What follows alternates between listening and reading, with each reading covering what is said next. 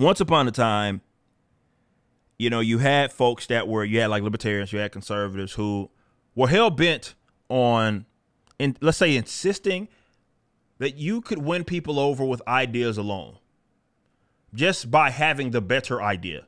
Your idea is better than them, and the best ideas will prevail. And that works to an extent when you're dealing with reasonable people, excuse me. But right now, when we talk about the cultural rot that we have right now, we are dealing with unreasonable people who are then influenced by other unreasonable people. So when people were turning a blind eye for decades to the cultural, not even institutions, just culture and subcultures in general, you had people that would say either this stuff doesn't matter, who cares, it's all about the idea, stuff like that. And what unfortunately happened is you allowed a bunch of leftists to infiltrate things where they were, we can say that they're stupid, and they are. They don't have the ideas on their side, but they were at minimum smart enough to understand that they didn't need the ideas just by simply capturing things that people cling to culturally. And the actions of the individuals who were reasonable took that place, took where they were at societally, took where they were at culturally for granted. And they allowed them to hijack it, to hijack all of that. Cool. The problem that I have, and this is to me to turn a mirror even on not just myself, but the other audience, with my audience, because this is where, you have to acknowledge harsh realities in order to change things for the better. Okay? And that is that maybe we should have been paying all the stuff. Definitely, like, you got boomer cons who act like video games and all these things just didn't matter, right? Because they were above it all, right? Men shouldn't be doing stuff like that. I guess they should be in the woods chopping trees, and that's it. You know what I mean? And they allowed an entire generation of people to be influenced with free reign by these degenerates. And now it's so bad because you're still in that line of thinking. You have it to the point to where a lot of people, just because they're going through the motions, feel as if they have to offer their kids to Caesar. An example of that, the public education system. If you don't think that is a primary tool and vehicle for the authoritarian social justice left, you are out of your mind. It has been for a while, but it couldn't be any more obvious right now. Some people drop them off willingly there, wonder why the hell do they come out the way that they do. When you see that the youth is trending one way, you wonder why. You don't think all of these youths that are trending towards, whether it be with all this sexuality nonsense or they trend towards all of this socialistic stuff, you don't think a lot of those guys have, I don't know, conservative parents, maybe libertarian parents? A lot of them do, of course.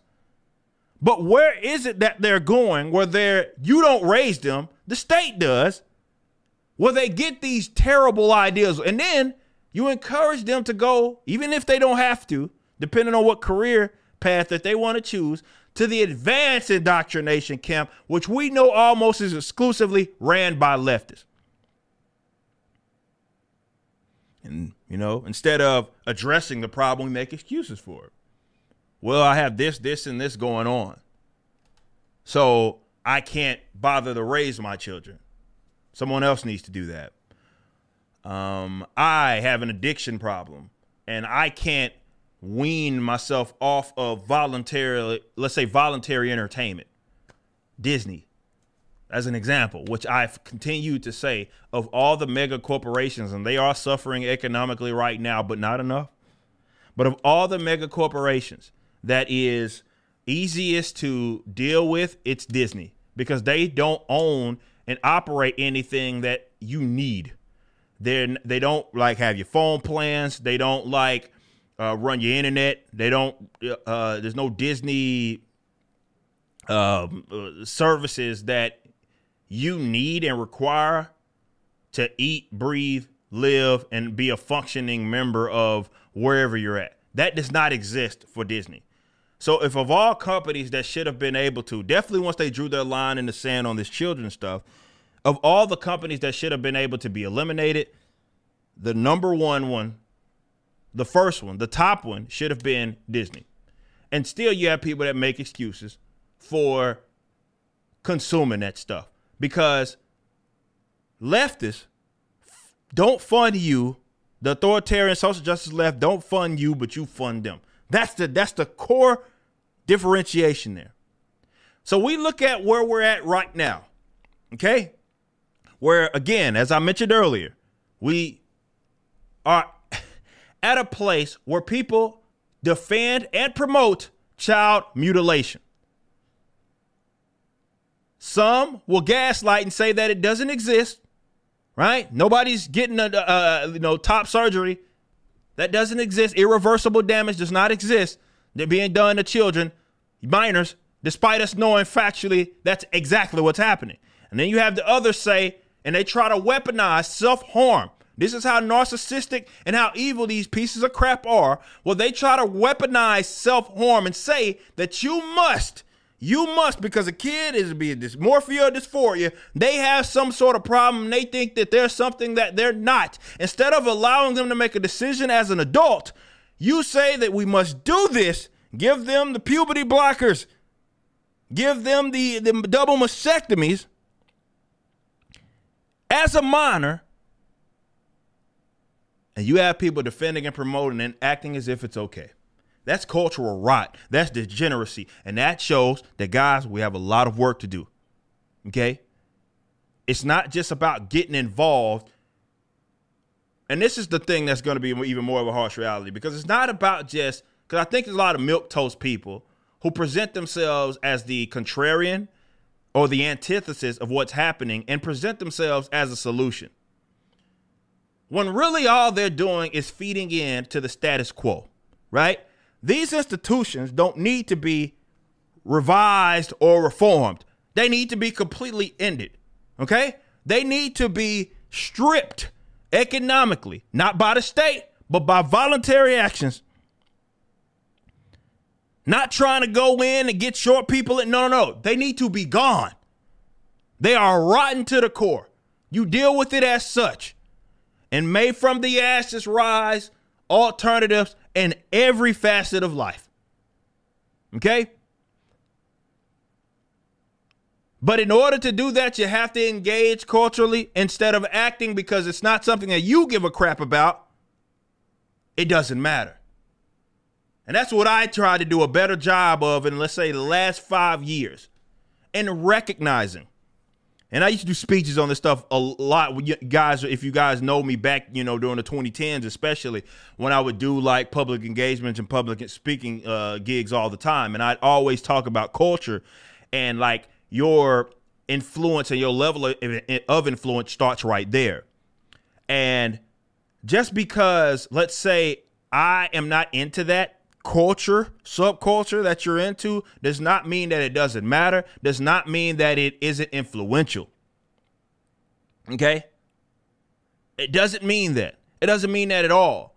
But you're necessary, you're needed, and to stop acting as if the issues are going to fix themselves, worse, acting like the government's going to come save you from this.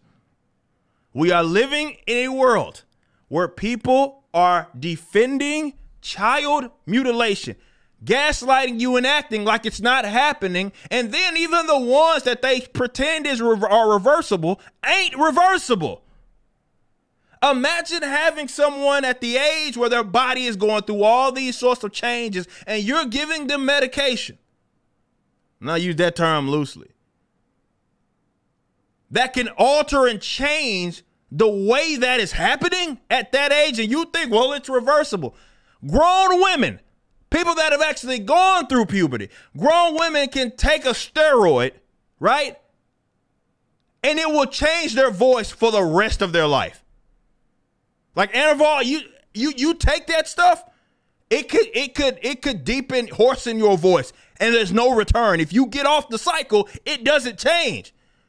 What on earth makes you think, and that's just an example, what on earth that you makes you think that just everything is just, there's no medical consequence and nothing's, it's just not, it's all, you just stop taking the puberty blockers and then everything's fine. That's not how it works.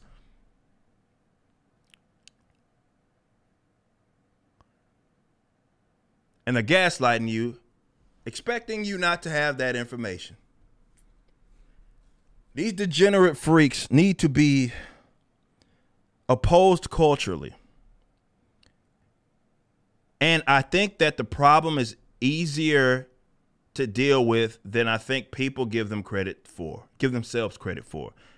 Because the intention of the black pill, let's say this of it all, is that people think that, well, we got to this point and there's no turning back. That's bogus. Just as quick as it got bad, it can get better. But it's going to require people to look within themselves and see. It doesn't matter if you're a public figure or you're just a regular Joe Blow. But looking at your own actions and how you lend credit to the status quo and trying to alter and change those actions. That's the only way that we get on the other side of this, okay? And it can happen, but it's not going to happen by people just thinking that someone else is going to correct a problem. It's going to come from you guys.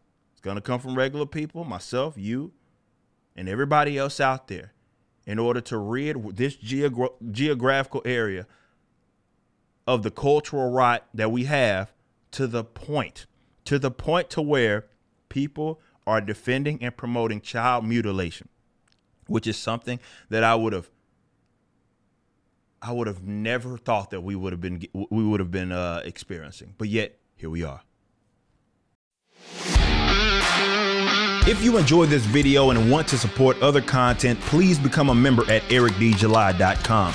This is my own unique platform that replaced my Patreon. Our Ultra Max, which is our highest tier, gets free shipping domestically, even with Rippaverse orders, and are able to redeem the Creators Edition copy of ISOM #1.